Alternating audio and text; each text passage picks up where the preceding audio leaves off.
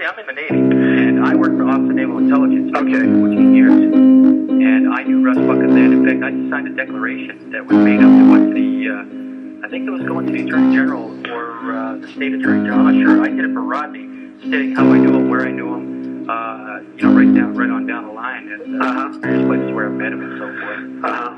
And, you know, I don't know what Stuart Webb has told you about me or whatever, but well, I was involved in the big clique, as they say. The big clique? The big clique, all the way from Oliver North all the way down. Really? Yeah, in fact, I was one of the people that went to that mission in May of '86 with North, Kitchener,